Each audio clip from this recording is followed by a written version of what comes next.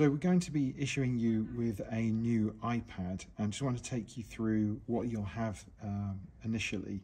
To start with, you'll have the iPad itself, and you'll have this folio case which incorporates a keyboard. You'll also have a charger. Now the charger you just flip up and then it plugs into the wall, and it gives you a USB Type-C output. This will be connected to this white cable,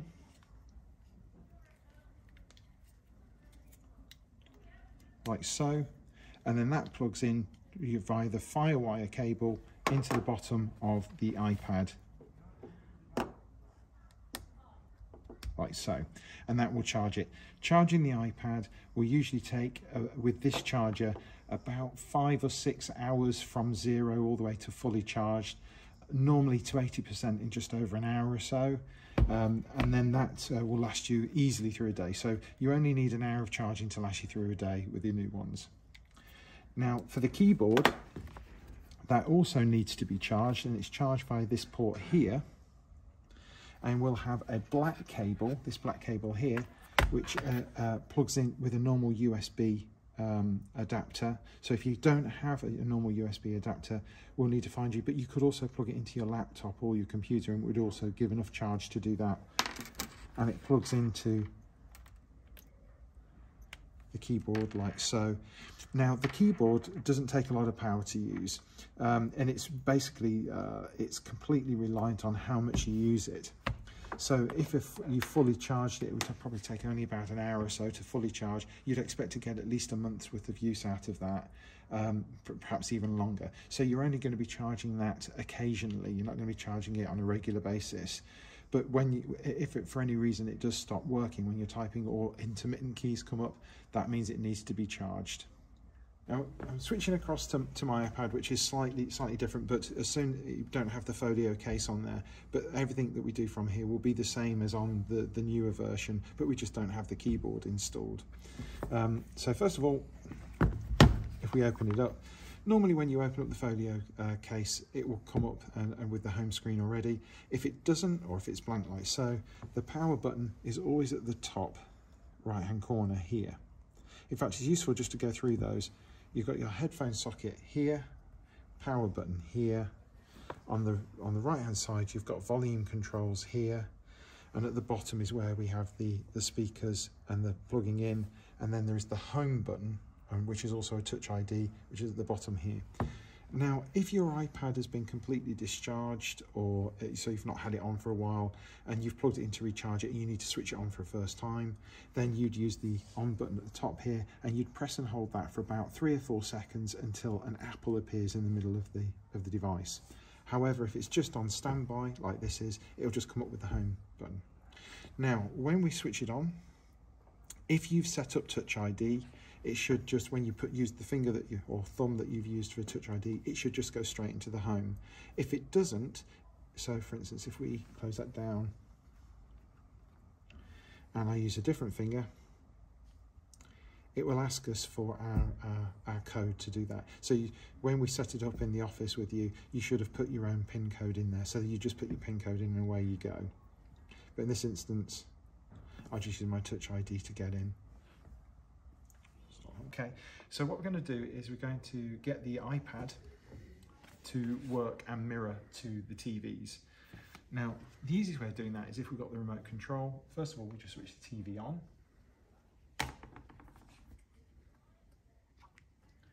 Then we get the iPad and log in. And then I'll probably do a screen mirroring of this part, but just so you've got a general idea, it's a swipe from the top corner here, then we go to screen mirror. So what we'll do is we'll scroll down till we find the room number. So we're currently in SC2. It's in alphabetical order, although sometimes it doesn't always work that way. Now, this is really useful to see. It's asking us for a code. What we do is on the remote control, there is a source button. If we hit the source button and choose the Apple option, we come off there. Oh, it will give us that code. So now all we need to do is just type in that number, 9338. 9338. OK.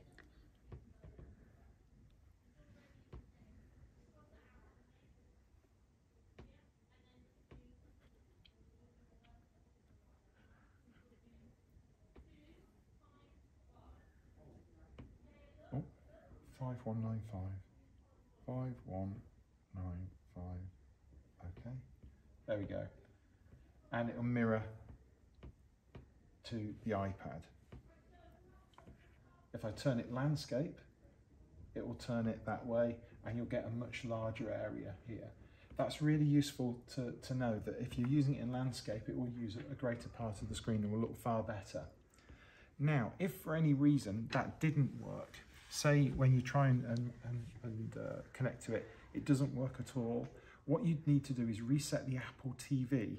Now, Apple TV is a little box which is located behind here, but up here on the wall or somewhere around the TV, you'll find these two plugs.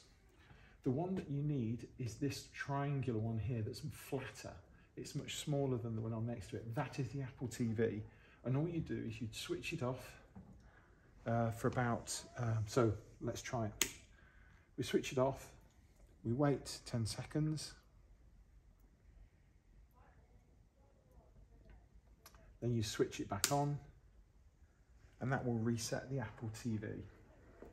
Then we simply just need to wait and you'll see the Apple TV come up again.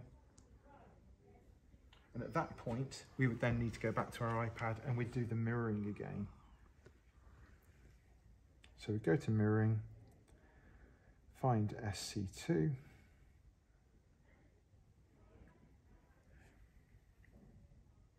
and it will come straight back in again.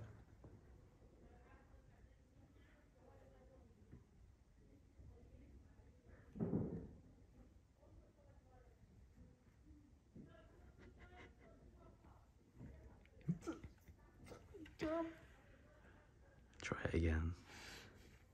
I do love the fact that SC2. Oh yeah, it's stopped mirroring. There we go.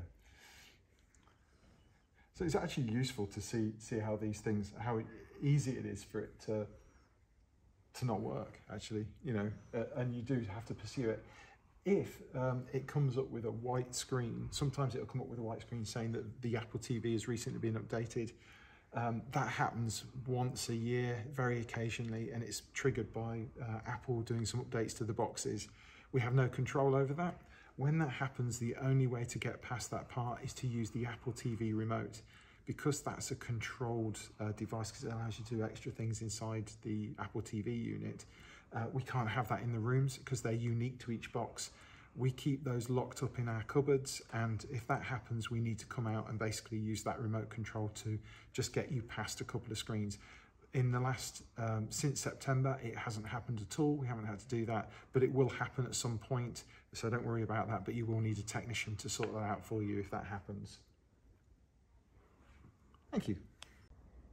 Now this might look a little bit strange, but what I'm going to do is I'll show you how to pair your keyboard via Bluetooth if for any reason it stops working or it loses the connection. Now in this instance I've got the nice new one over here, but I'm going to pair this keyboard with my iPad so you get the general idea.